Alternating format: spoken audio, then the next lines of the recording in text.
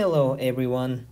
Today we will solve an interesting problem that mixes algebra and probability and some parts of integral calculus too. So what is the problem? The problem is we have random maldo. This is our character. Choose two numbers b and c from the interval from 0 to alpha uniformly.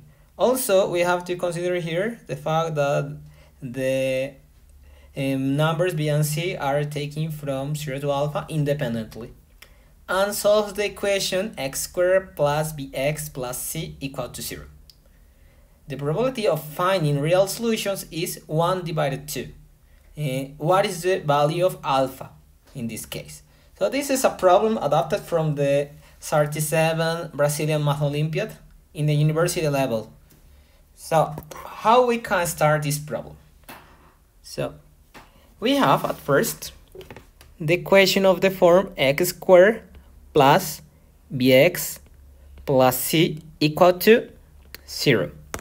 So we know that this problem has real solutions with a probability of 1 divided 2. So which condition can be transformed to make this equation to have real solutions? So we know from algebra that if b squared minus 4 by 1 by c is bigger or equal than 0, then we have real solutions.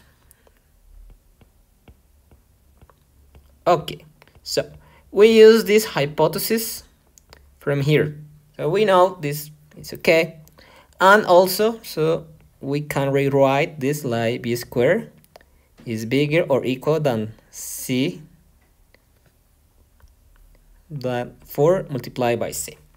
Okay, now we know that b and c are taking both of them from a uniform distribution which has values from 0 to alpha. That is really important to note, that b and c are independent. Okay, so what does it mean? It means that we can create a Cartesian and we can write b and c as the labels of the axis, and also we can write for b from 0 to alpha and for c from 0 to alpha 2. Okay, so why can we do this? Because b and c are independent, so they can be seen as values in orthogonal axis, and we can complete the space that they will take as an square with side alpha. Okay, so now we have to draw this inequality. So let me rewrite here properly. So b squared divided 4 is bigger or equal than c. Okay, so remember, if we want to obtain the graph of one inequality, then we have to graph the equality. So we will work with the equality given by c equal to b squared divided 4. Okay, so we have two options. We know very well this is a parabola. It is well-known fact. This is a parabola. And there are two options. What are the options? So here I will just put in the dotted line. This is g equal to x, I equal to x, and we have two options. The first option is the following. The first option is that the curve follows this path. What is the problem here? The problem here is that we know that the probability of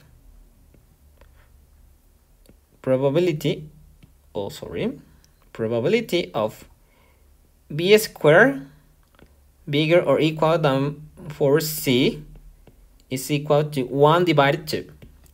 It means that we will divide the square into two parts that have equal area. It can be seen like this. But in this case, as I noted here, it's not possible that this area is equal to 1 divided 2. So this is the 50% of the area. So that is not a good option. So what is the other possibility? The other possibility that I will show in red, as you can see, is that the curve has this shape. Yes, so this is more possible because it is below g equal to x, y equal to x, and also can overcome y equal to x. So it's possible that this area is equal to this area. Of course, this is it doesn't seem to be possible from my figure, but we will find conditions for alpha such that it will be true. Okay, so I will remove the area shaded, and I will now shade the area that we require to find using purple. So we require to find this area. Yes, so how can we obtain the area? The area is just an integral, as it can be seen, and the red curve can be written as c equal to b squared divided 4. So I will note this with the letter A. So A is equal to integral from, okay, what is the area here? If we see it as a vertical integral, I will try to make a double integral here. It's a little bit problem. Why? Because we have to know what is this point. It's not difficult to know it, but it takes time. But if we change our point of view, and instead of supposing that the integral is a vertical domain, and instead of that we put an horizontal domain, then it will be more simple to obtain the answer. Why? Because the integral will go from 0 to alpha. Yes, and also it will go from 0 to, in this case we have to obtain b in terms of c. So b squared is equal to 4 by c.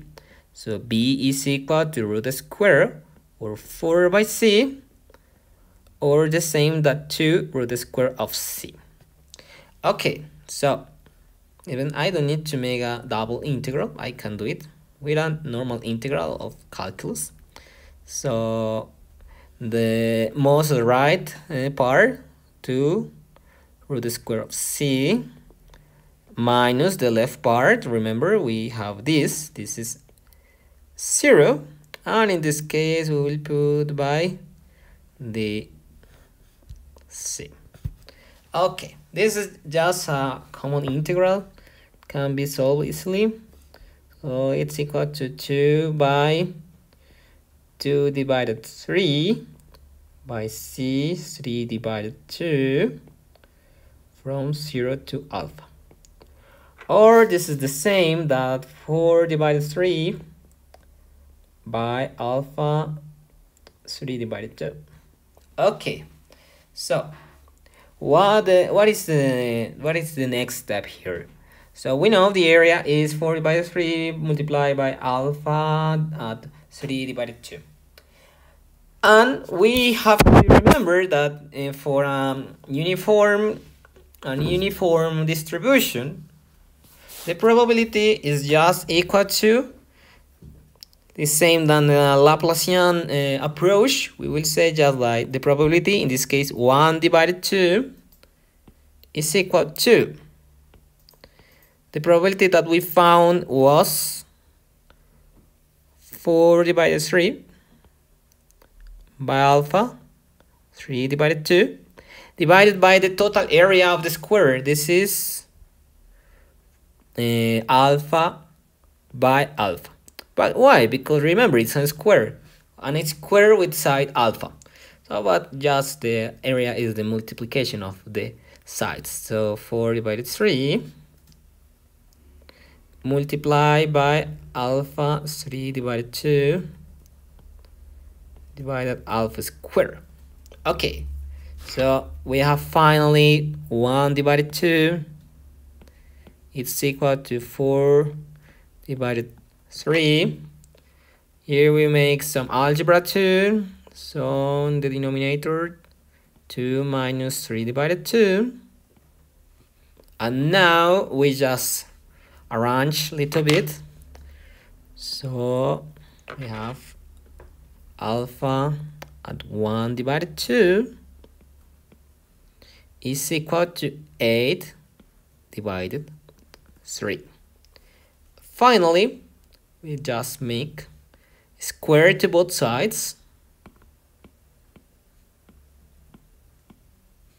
And we will obtain that alpha, remember alpha was a positive number, so it's okay, is equal to 64 divided 9.